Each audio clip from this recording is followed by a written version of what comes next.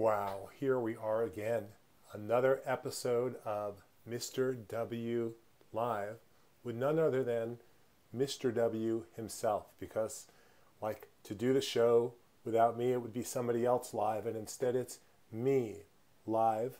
I hope everybody's doing okay out there in internet land and the land of other things. I'm not actually ready to be, oh yeah, I'm not, it's not, there's a little bit of asynchronicity that goes on here with the internet. So sometimes I'm not seeing exactly what I think I'm seeing. I'm seeing 5 concurrent viewers, and that is very, very exciting. 5 people, possibly.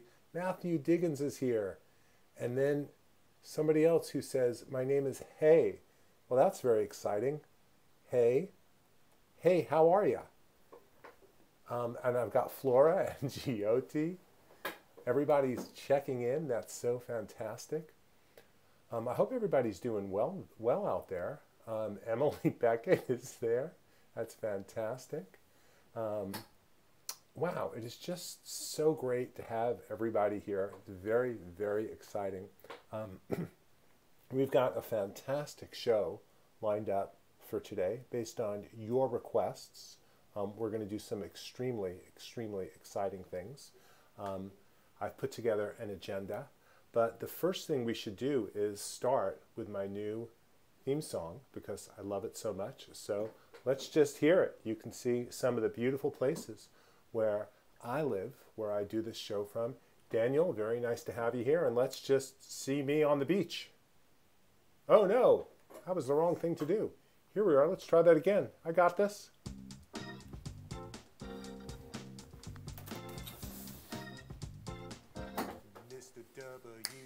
That's me.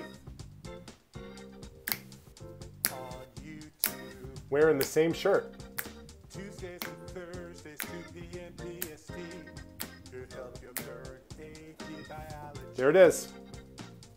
This BIOMANIA system will help you to review. It'll show you how to write your FRQs. Ask Mr. W all your questions. He's live. He'll guide you to a 4 or 5. Oh yeah.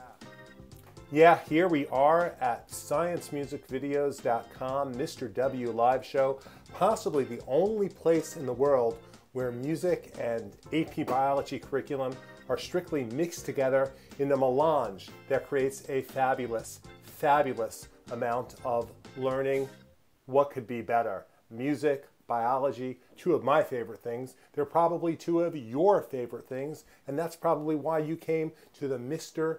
W Live Show. And here we are. So let's talk about what some of the things are that I've lined up for you today.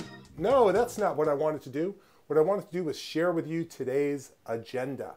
So first thing is we're going to do a musical biology review of one of the most important processes in biology. You know, there's a thing that biology teachers say, which is that like you wouldn't be here. And that's true of like pretty much everything in biology. But this is particularly true in terms of you as an individual, in terms of who you are, how you got to have the particular genetic constitution that you have. It's all about the process of meiosis. So I'm going to show you a video, a music video of meiosis, and we'll go through it. You can think of questions while you do there, and then we'll move on from that. We'll do a quick practice FRQ of the day. There was a student requested review from our last session about an incredible process called the Calvin cycle, the second part of photosynthesis. I'll run you through that. There was another student requested review for eukaryotic gene regulation. I'm going to do that, but I want to say that the intense details of eukaryotic gene regulation, I mean, I don't want to guess what's in the AP exam, but I can't imagine that there'll be a question about that because it's just a very, very narrow topic, but we'll talk about it. We'll talk about the key features, and then we'll have a biology quiz, and then that's going to be it. So we got Sputnik, who is, I think from France. Is that right? I always forget. It's fantastic. I hope everybody has said hi so far. I'm just going to do a little check here. All right, fantastic. And guys, I'm going to ask you to do this thing that I always ask you to do. I want you to take your phone right now, and there you can sort of see my family from a distance. But what I'd like you to do is I'd like you to invite 5 people to get here, because, you know, it's just kind of fun. The idea that I'm doing this for 11 people around the world is fabulous, but the idea that I'd be doing it for 55 people around the world would be somehow more inspiring. And I know that, like, numbers aren't important in most cases, but it would be cool. It would be cool for me. It would help me bring more energy to this endeavor. So get out your phone, text a couple of friends, tell them to come on over to the Mr. W live show. I'm just going to look at the comments. I'm seeing Gioti listen to the protein synthesis rap. That protein synthesis rap, it really does it. And gene regulation from the College Board, fantastic. Good. Everybody's doing pretty well here. So let's listen to meiosis. So I just want to show you something where I'm going to play this off of a PowerPoint, but if you want to see the lyrics, just go to meiosis. So I have 2 versions of my video here. I got to fix that. That's a little problem on my website. But here are the lyrics right here. And again, in terms of reviewing content, the songs are pretty great. Many of the songs I have karaoke versions, and for you to learn the karaoke versions of these songs, I mean, if you do that, you'll know all the details. Now, whether that will translate into better performance on the AP Bio test, I have no idea. This AP Bio test is quite a mystery. 2 FRQs is really something.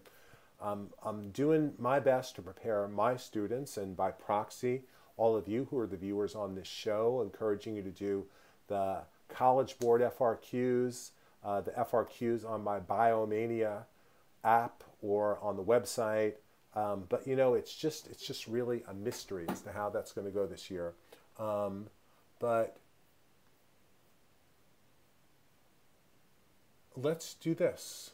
I'm just going to play meiosis. I actually think I might get better performance if I do it from here. So let's go like this, and meiosis, and here we go. You guys ready? There's a little story behind this song, which is that the idea for this song came to me when I was in what's called the Ford Museum, which is, I believe, in Lansing, Michigan. My son went to University of Michigan, and I went to visit him one winter, and we drove to the Ford Museum. And it's an amazing museum because they've got all of these like old cars and trucks and tractors and things like that. And they had like a jukebox where they talked about music that had been inspired by cars, which has some of my favorite songs, like Baby, You Can Drive My Car. Anybody know who did that? Anybody know? Guess I'm gonna be a star. Baby, you can... No? Let's see, maybe it'll come up. But anyhow, they also had this song by Johnny Cash, the great country musician. And Johnny Cash wrote a song called One Piece at a Time, which is a really funny song about a guy who worked at a car factory. That inspired the song Meiosis. So we're going to play the song Meiosis. Enjoy it. I see you guys are connecting with one another, chatting with one another. That's part of what we're doing. We're building the science, music, videos community. Whoever thought that that would be happening? Let's go. Let's play Meiosis. Well, Max, you think they're ready for meiosis? Ready for whose osis? Meiosis. Let me show ya. Meiosis is how we make sex cells or gametes, the sperm cells or egg cells performing the feat of moving genes forward in eukaryotes like orchids and bees. Meiosis doesn't happen in all cells of the body. There's just a few cells that have this hobby. I'm talking about germ cells and testes and ovaries. Germ cells are diploid, and what that means is that the chromosomes are paired up in teams. In each pair, one's from your dad, one's from your mother. When you line up the chromosomes, it's suddenly clear how each is a member of a coupled pair. Homologous pairs, each a homologue of the other. In humans, the diploid number is 46, and a key trick that happens in meiosis is dividing that number in half to 23. And that single set of chromosomes has its own name. It's called haploid in this meiotic game. So diploid to haploid's a key meiotic strategy. Meiosis makes eggs and sperm. It's the same in the robin as it is in the worm. Makes haploid gametes, recombination. Meiosis creates variation. In interphase 1, meiosis starts. It's the DNA replication part, an evolutionary relic of its origin. Cause meiosis evolved from mitosis, you see, so each process starts identically, replicating chromosomes into two sister chromatids. In prophase 1, chromosomes coil up and homologous pairs pair up, forming tetrads, each with chromatids 4.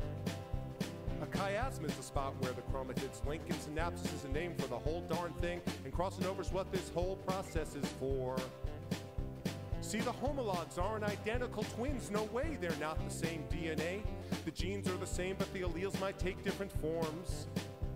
So during synapsis, alleles can cross over between homologs, and when it's all over, there are gene combinations that have never been seen before. Meiosis makes eggs and sperm. It's the same in the robin as it is in the worm. Makes haploid gametes, recombination. Meiosis creates variation. Another meiotic variety creator is metaphase 1 with homologs at the equator, because how each pair lines up is random and independent. So when one pair facing north might be the maternal, and the next one it might be the paternal. It's a 1 and 2 shot. It's called independent assortment. So two pairs divide up in 4 distinct ways. It's 2 to the number of pairs, you could say. So think about us humans with 23 homologous pairs.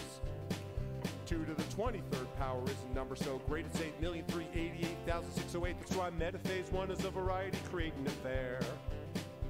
And now connect this assortment with recombination. Note that what we've got during gamete creation is sperm and egg cells that are absolutely unique.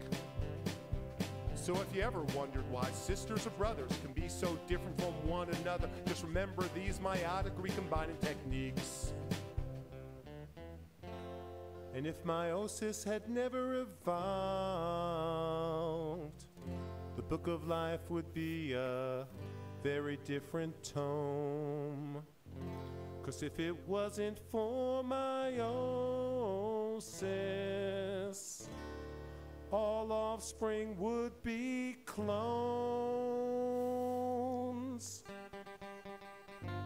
Metaphase 1 homologs the equator. Anaphase 1 they say see you later. It's like mom and dad splitting up and setting up new homes.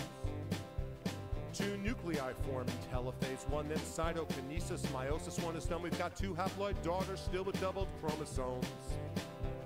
Now things are much simpler in part 2 of meiosis. Essentially it's just like mitosis. You just need to pull those sister chromatids apart.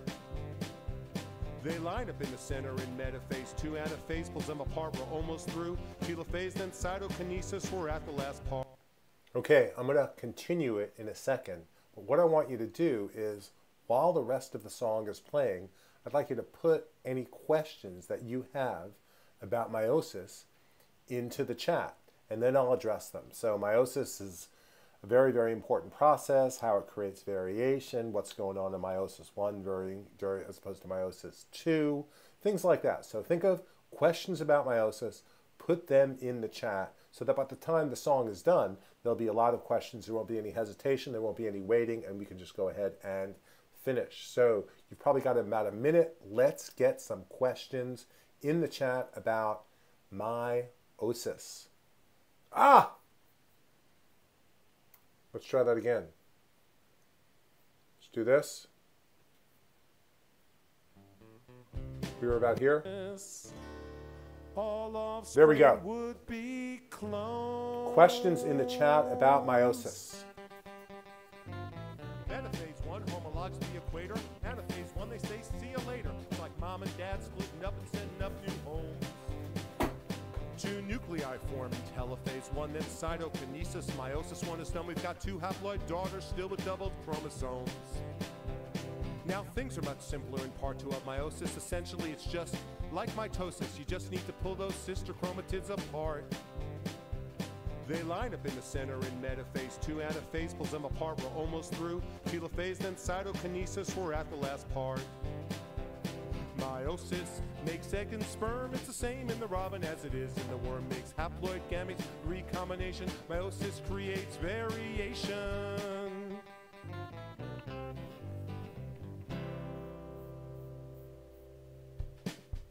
Well, Max, how do you think we did? You think they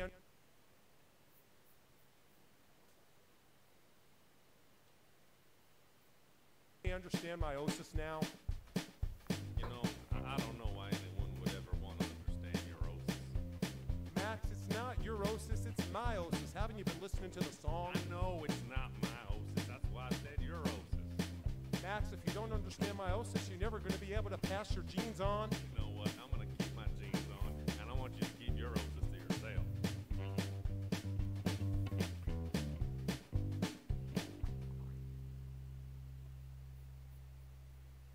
Okay, fabulous. That's meiosis.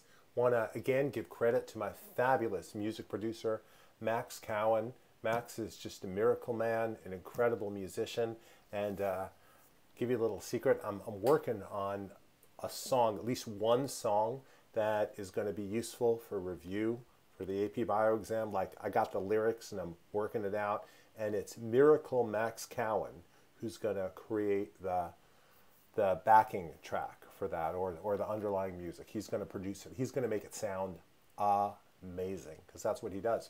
So we got a bunch of questions about meiosis, and let's see. The big point of meiosis is to make us all different, because that is right. So Matthew, that is completely correct. What meiosis does is it creates variation between parents and offspring, so it's intergenerational differences, and it also creates differences among offspring. So, like, for example, as I try to communicate in the song, meiosis is the reason why you, and if you have a brother or a sister, why you're not identical, even though you have the same parents who are providing genetic material, but their genetic material gets mixed up as it gets passed to you. It gets reassorted, and this is a very important thing. You know how, like, mom, dad says to you, oh, you're so special. Well, it's true. You are special. You are a unique being in the universe. And I'm not just talking about, like, here, wherever community you live in. In the entire universe, there has never been a creature like you. And that is because of meiosis. Meiosis creates unique DNA. That unique DNA unfolds itself in unique ways. You are a unique organization of matter that in the 14 billion year history of this universe has never been here before. And if you're ever feeling a little bit down and feeling like there's nothing special about you, you are indeed special. But don't let it go to your head either, because everyone is just as special as you are. Okay? So, Matthew, that's right. The point of meiosis is to create variation. Though you got to be careful. We haven't really done the evolution part of the course, or my kids have, but not everybody has. Evolution isn't really something that has a purpose. Meiosis evolved so that the creatures who were doing meiosis could survive themselves. Like, evolution has no foresight, but we're getting into some philosophy. We don't need to worry about that too. So now we have a question from Hay. What is a homologous pair? Is it the same as a tetrad? Not exactly, but the two are very closely aligned. So you know what I'm going to do? I'm going to jump over here and here. Again, let's try to do this. Okay, so let's go here. And just so that you guys know, go to the AP Bio College menu on Science Music Videos. And then if you go to meiosis, which is in Unit 5, Heredity, Meiosis, Sex Determination. Okay, meiosis, basic concepts, meiosis 1 versus meiosis 2. Let's see what's in here. And one thing that I want you to note, okay, so this is a karyotype. It's an utterly artificial kind of diagram, but basically we humans have 46 chromosomes, 23 pairs. In each pair, one comes from the mother, one comes from the father. And in a diagram, in a picture like this, you can't tell which one. Just know that in each pair, one is a maternal chromosome, one of motherly origin, and one is paternal, one of fatherly origin. So that's a homologous pair. Now, those pairs have the same type of information, but the information is not exactly the same. What I tell my students is it's kind of like you have a recipe book. You have volume 1A, volume 1B. You turn to the same page in that recipe book, you get the recipe for the same thing, tomato sauce, but that recipe is not exactly the same. So like, for example, in the one that you inherit from your mom, it might have more garlic, and in the one that you inherit from your dad, it might have more oregano, more basil, right? So same recipe for the same thing, but not exactly the same thing. And that's what homologous means. It's the same type of information. The information is not precisely the same thing. Now, during meiosis, tetrads form, and I wonder if I have a diagram here. I'm going to go on to the next. See if this pops up. So, let's see. Let's go to the next piece.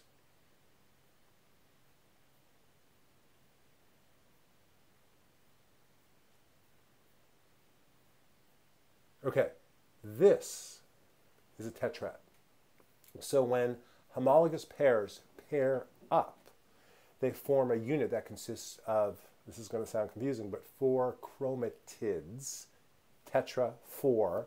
And so this thing with 4 chromatids, 2 from each homologous pair, that's a tetrad. And the tetrad formation is connected to the process of synapsis. Synapsis is the homologous pairs coming together, forming tetrads. Then they exchange bits of DNA in the process that's called recombination, and that explains recombination that occurs during genetics. So let's see what other questions we had.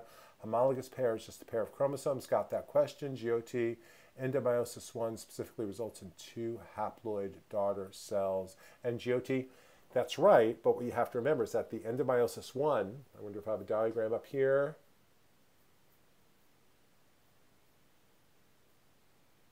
Ah, beautiful. So at the end of meiosis 1, all right, so here's, we're starting, we're ending, okay? We have a haploid cell. It's haploid because there's no longer a maternal and a paternal chromosome. It's, I was going to say one or the other, but in fact it's a fusion of both. But as opposed to 2 sets of chromosomes, there's only 1. But at the end of meiosis 1, those chromosomes are still doubled. Meiosis 2 pulls the chromatids apart. So by the time we get to the end, we have 4 haploid cells. Each consists of a single unduplicated chromosome. So that's the story there. And Emily is asking in what phase we go from diploid to haploid. It's meiosis 1 that is responsible for that. And Daniel, I think I got this question. Prior to anaphase 1, there is 92 chromosomes in the cell.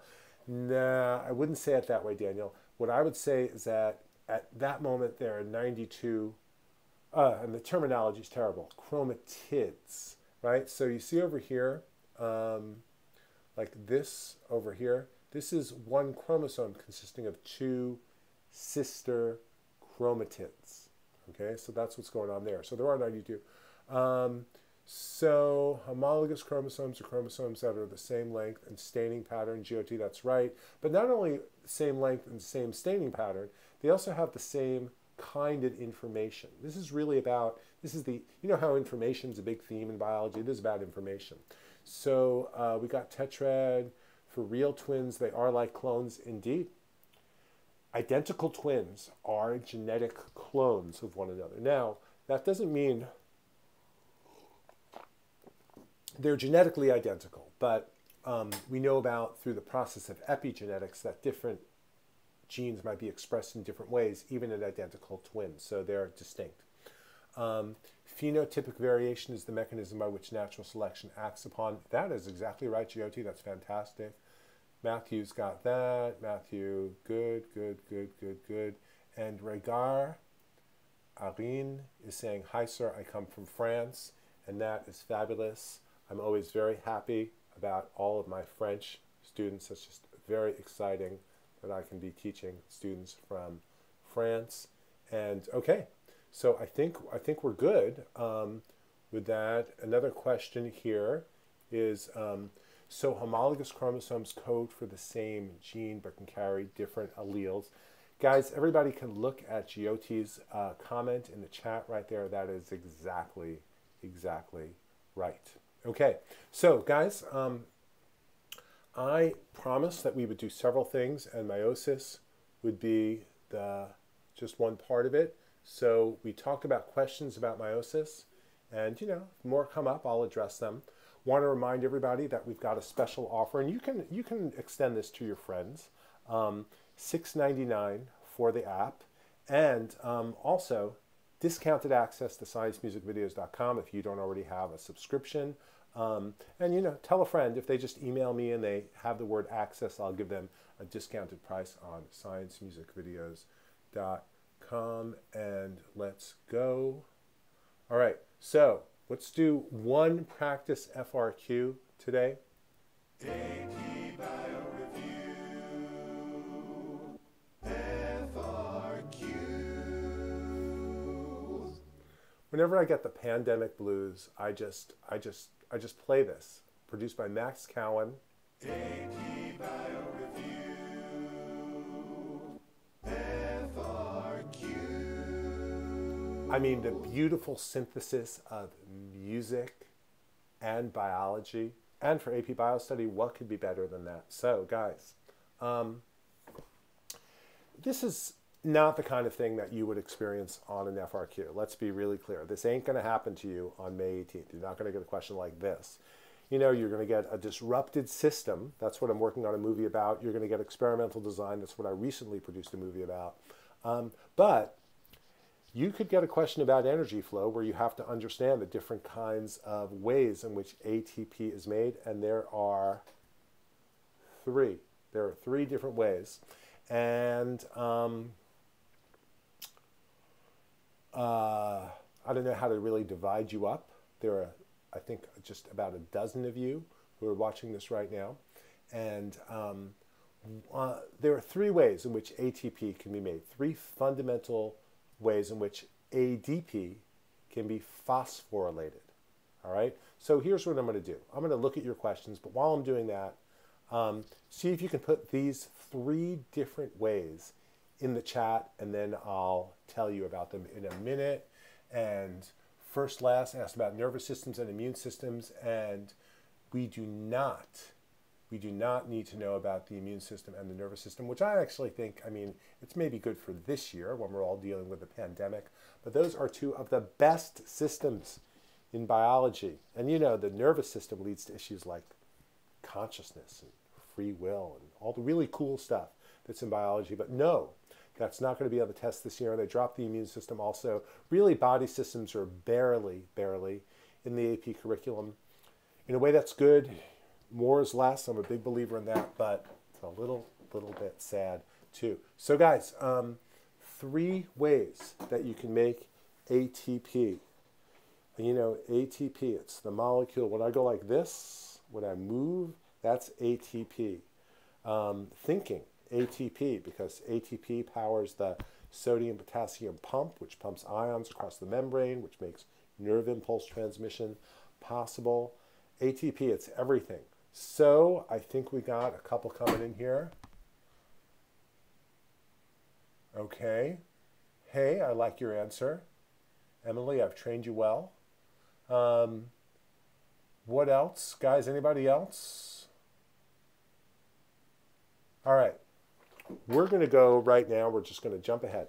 When you think about ATP formation, think about what you know about from cellular respiration. So think about the fact that glycolysis creates ATP. How does that happen?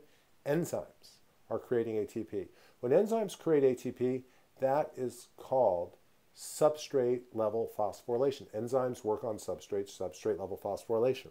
Now, at the end of the electron transport chain, there's also a process by which ATP is made, and that's oxidative phosphorylation. And that it's called that because oxygen is the last electron acceptor in the electron transport chain, and those electrons zip along the electron transport chain. As they do that, their energy is used to pump protons from the matrix to the intermembrane space. The Protons accumulate in the intramembrane space. They diffuse through the ATP synthase channel.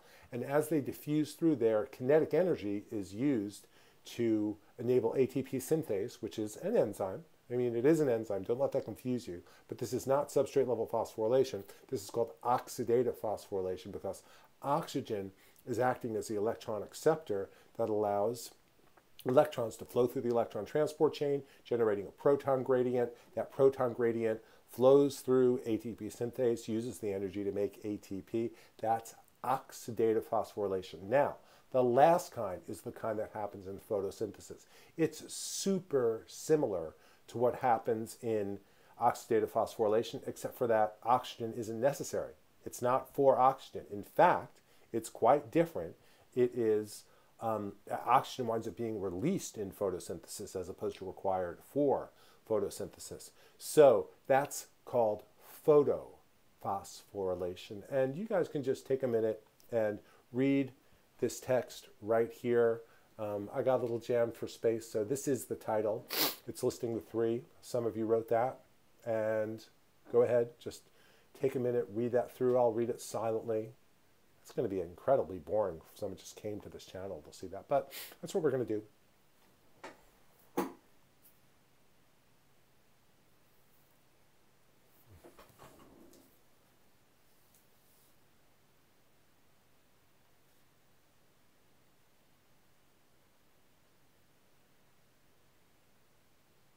Okay, I sped read that.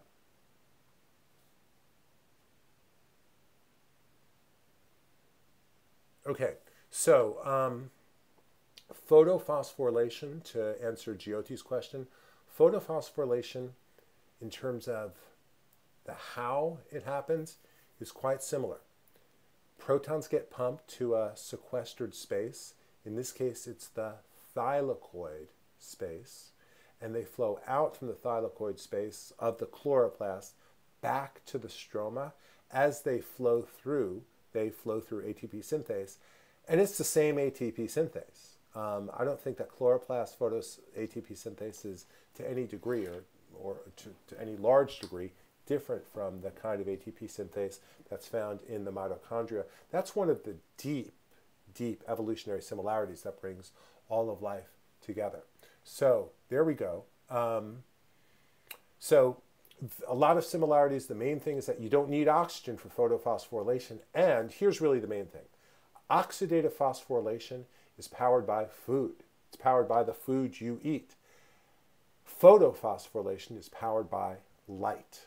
Okay, so they're powered by different things.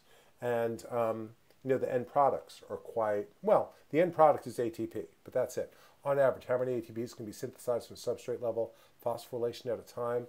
It's, let's see, it's 2 per glucose that enters cellular respiration. Yes, I think that's right. You know, of course, if you ever forget anything like that, just play the glycolysis song, okay? So let's go on from this. That was our FRQ review for the day. So people asked to do the Calvin cycle. Let's do it. Okay, so right here, we've got the 2 phases of photosynthesis, and over here we've got the light reaction. So light comes in, and what's used as an input? Here we go. Over here, we've got inputs over here that are being produced and made into oxygen, which is the output. And what's the input over here? It's water. Water is the input for the light reactions. It's the matter input. And what happens is that water gets oxidized. And that's pretty easy to remember because it gets oxidized, and what results? Oxygen. Where does this happen? This happens in a chloroplast in the thylakoid stacks, in the little thylakoid sacs. So now what the light reactions do is oxygen's a waste product. That's not a goal of the process. The goal of the process is to produce 2 highly energetic molecules. So we've got over here ATP. That's what this is being, this sort of starburst is representing over here. And this is a cousin of the NADH that we've met in cellular respiration. This is NADPH. This is energy for driving endergonic reactions. This is reducing power. Those feed in to the Calvin cycle, all right? The Calvin cycle takes in carbon dioxide over here, and it puts out carbohydrate. So basically, what the Calvin cycle does is it reduces carbon dioxide. And think about CO2, but think about what comes out over here. C6H12O6 would be glucose. You know, it's a molecule that has a lot of hydrogen. In biology, really in anything, in any kind of chemistry, things that have a lot of hydrogen have a lot of energy. So this is the Calvin cycle. The waste products of the Calvin cycle are, let's see, the first one would be ADP, NADP+, and phosphate, and then those cycle in to the light reaction. So these things cycle back and forth, but we do have an overall output, and the overall output is sugar and oxygen over here. So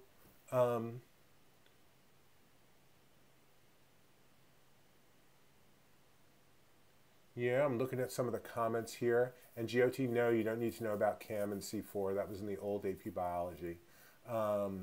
Water is the source of the electrons. That's right. Yeah, exactly.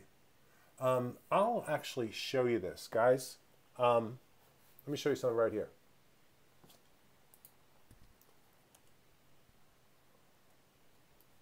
If you go right here, I'll show you to a section that you might not go to very much, but you see this over here, it says for teachers, all right? Click in here, and then it says AP Bio Curriculum Plan, Scope and Sequence. No, that's not what you need. You need this, the 2019 course outline. So basically the course outline is this really, really big document over here. And I took it and I made it into a much more digestible thing. So if you want to, like you don't have to by any stretch of the imagination, but if it would be useful to you to do it, what you can do is you can go ahead and you can read over this document. So again, where is it? It's in For Teachers. You probably haven't gone there. And then you go back here. I'm going to go back one level. For Teachers, Planning Documents, 2019 course outline, and that'll bring this up over here, okay? And you can read through that, you know, it might be useful to you. So, and that's exactly right. If you do a Google search on AP Bio course and exam description, that'll show up as well. So let's go back to what we were doing before. We were talking about the Calvin cycle, and let's go back here, let's go back here. I'm going to go do this, and I'm going to go back one over here. So we did this. We just reviewed the Calvin cycle.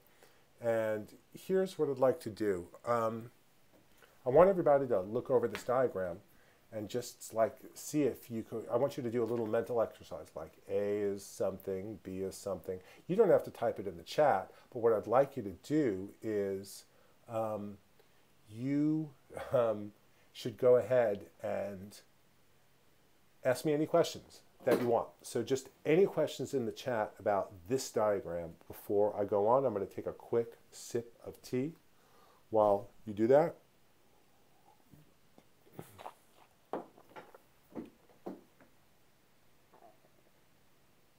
And while you do that, I'm going to look at some of the questions that are coming up in the chat. Deuterostomes and protostomes, you do not need to know that at all. Love that stuff. It's about animal biology at a very, very deep level. Deuterostomes and protostomes haven't been on the test since 2012. Gone. Intercellular junctions like desmosomes on the test. I would not worry about that. I would know that there are intercellular junctions and things can pass, but in general, I would not worry about that. Yeah, so don't worry about that at all. So guys, any questions about this diagram before we go on? Okay, so let's actually do this. I want to just show you something. So here we are, and let's go to my website for a sec. Go up here. So again, if you're ever curious about like what's the best way to review, go to the AP College Bio menu, and then go right down here to where it says photosynthesis. And if you want to form about like the light reactions, this is for you. So this will show you how NADPH is formed. And NADPH is formed at the end of the electron transport that happens in photosynthesis. And basically what it does is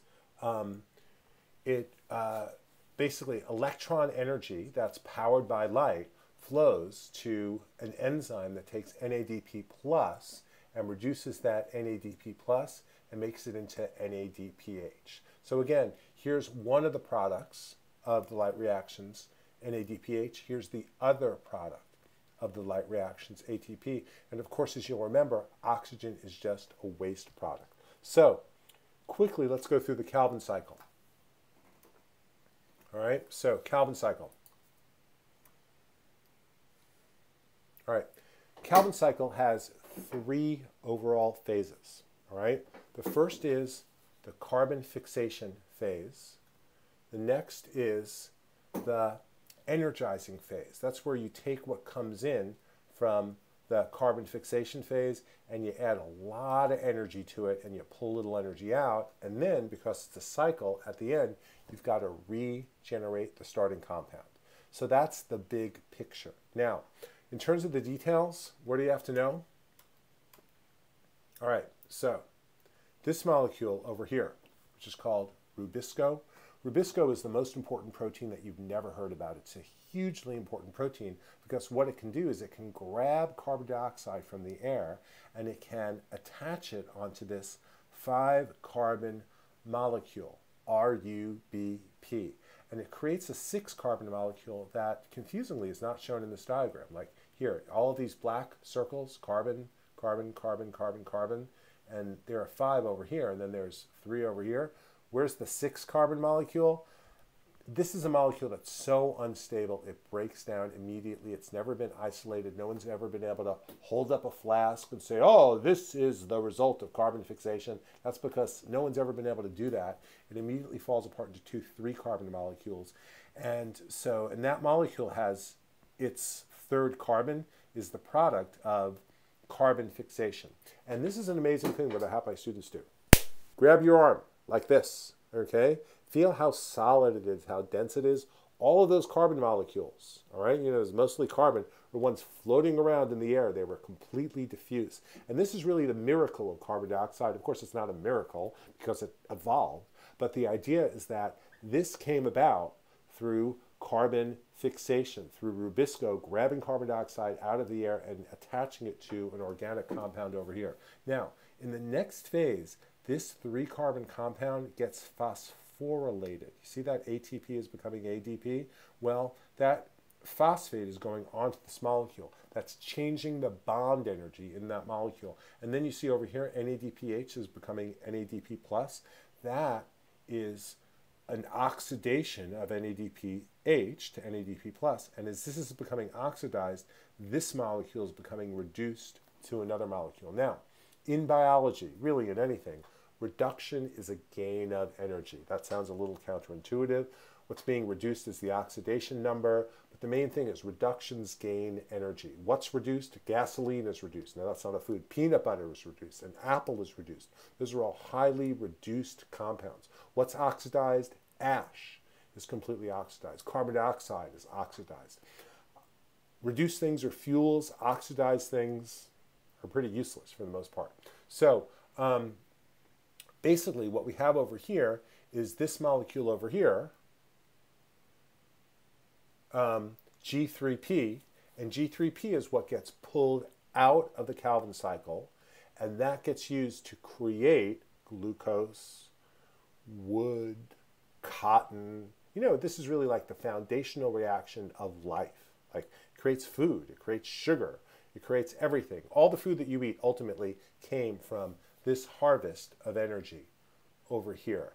And then finally, now we have this 3-carbon molecule. What we've got to do is we've got to boost it up to 5 carbons, and that's it. So that is the incredible Calvin cycle. I'm going to move myself over here.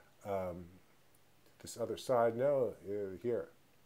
Beautiful. Okay, So now I'm in the right spot. So guys, in the chat, questions, anything about wavelengths and all that jazz. Andrew, I want to encourage you to do my light reactions tutorial on sciencemusicvideos.com, and here it is, and you'll learn everything you'll need to know. In fact, I have one that precedes this, which talks about photo excitation, photo systems. That's the one that you need. It'll get you everything that you need to know. So go ahead, do that. I don't think you need to worry about it very much, though, really, for the AP exam. And again, it's really hard to know what's going to be on this AP exam, but that's just the way it is for this year. Okay, so that's the Calvin cycle. That was the thing that you guys wanted me to review about.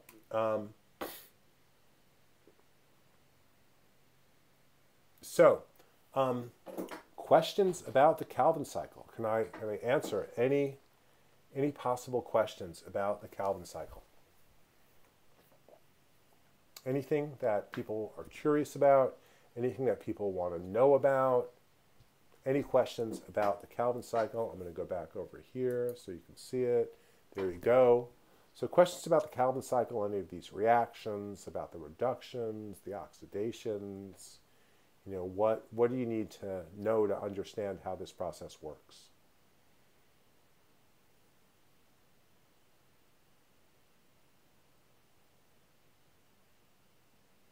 Okay. All right, so I think we're good. And okay, non-cyclic electron flow. Non-cyclic electron flow is this. All right, so I'm going to jump over here.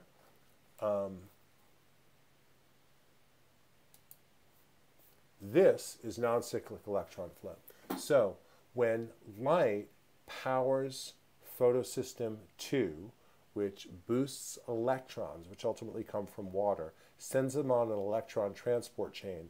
That electron transport chain is used to pump protons so you can make ATP. And then the other photosystem boosts the electrons again, so you can take NADP+, reduce it, and make NADPH. That's non-cyclic electron flow. And it's non-cyclic because it's not a cycle. It's linear. It starts over here, and you can follow the pathway of an electron all the way through. Non-cyclic. Now, cyclic electron flow is a system that exists on its own in certain bacteria, and it shows up in eukaryotic chlorophyll-based photosynthesis, chloroplast-based photosynthesis, whenever there's an excess of NADPH, and the cell needs to sort of fill the gap and make more ATP.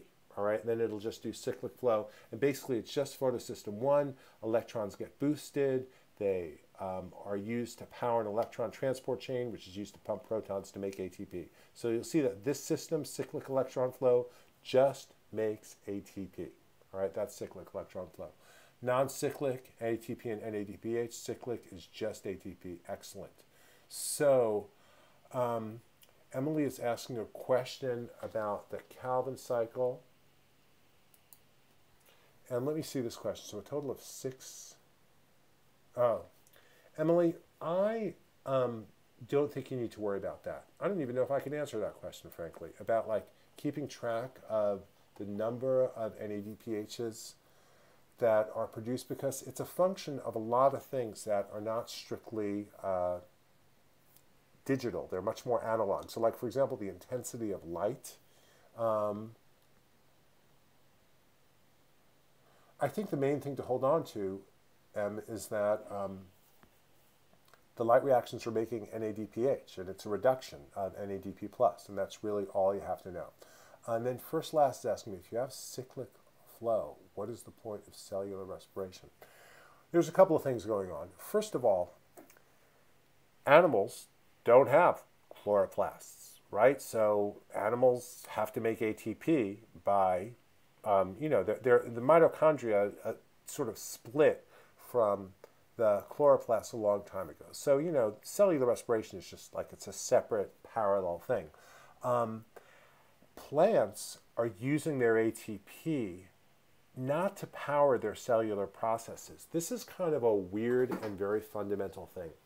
ATP doesn't get transferred between cells, and the chloroplast is kind of a cell, so the chloroplast uses its ATP to do whatever it does, you know, to reproduce itself, to grow, and as a favor to the plant that it lives in, the chloroplast is using the light reactions to make ATP. But the chloroplast doesn't give ATP to the plant cell. What the chloroplast gives to the plant cell is sugar. And then this is crazy, but then the plant cell uses sugar to make ATP to power its own processes. It uses sugar to do cellular respiration. So that is a really fundamental thing. Every cell makes its own ATP. Nobody shares ATP. ATP is like every cell's on its own in terms of ATP production. So first, last, I hope that helps, right? If you have cyclic flow, so I hope that cleared things up. It's a very, very weird thing about biology, but like you don't eat ATP, you eat food, and then your cells make ATP. Hey, doing a little time check. It's getting a little bit late. Guys, we're going to jump a little bit. We're going to jump to our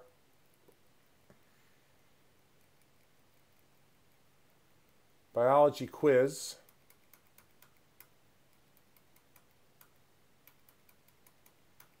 I always get much too ambitious for these. Okay, quiz time. All right, everybody ready? Like this? Okay, I'm going to type some words into the chat. All right, this question, it's 2 words. Okay, this is like a big jump, but this is what you got to be ready for at this part of the year. G protein linked receptors are a family of membrane receptors that bind with blank from outside the cell. Binding activates a G protein, which activates blank, blank, blank inside the cell. What's that first blank? Put a semicolon. What's the next 3 blanks? It's Jeopardy time. See if you can answer these questions.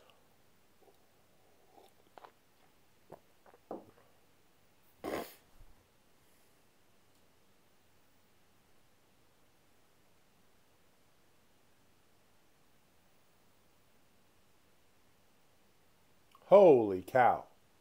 Hey, that was so fast. And that exactly is the answer. Ligands, signal transduction pathways. That's what reception, cell communication, it's all about stuff like that. Okay, let's go on to our next question. All right. Beautiful. Fermentation, organisms take pyruvate and oxidize it in order to regenerate NAD+, so that cells continue to use blank to create ATP. What process? What process? Let's go. Let's see something.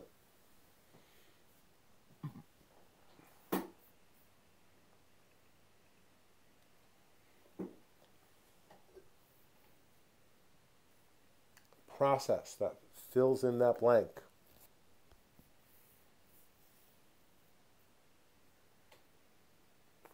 Good, good, good, good. But hey, think of a process, not you're thinking of a molecule. Think of a process.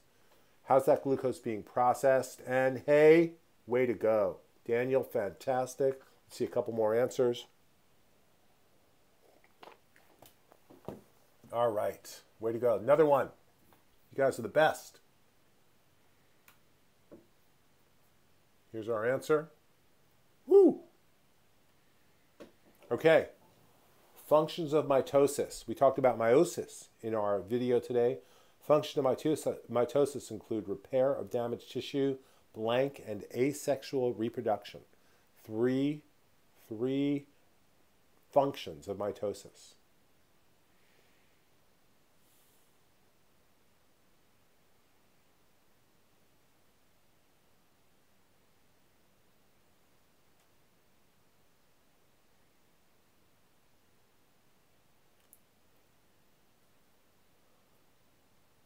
Hey, that's good enough. Development's close enough because development is closely allied with growth. Excellent. Fantastic. You guys are all such biomanians.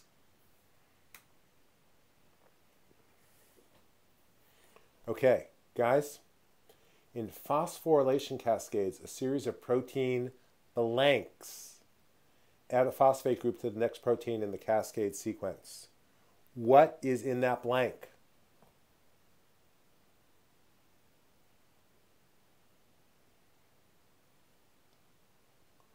Holy cow. We got the answers flowing in like a mighty stream.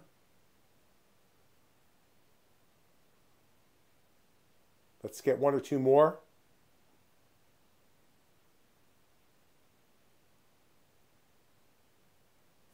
Interesting. Very, very good. I think we got one more.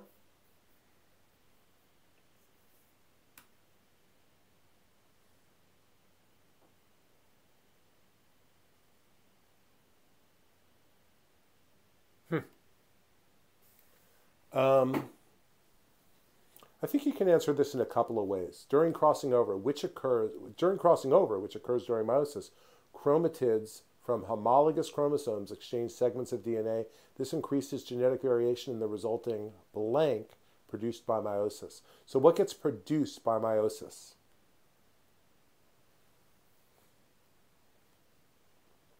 What gets produced by meiosis?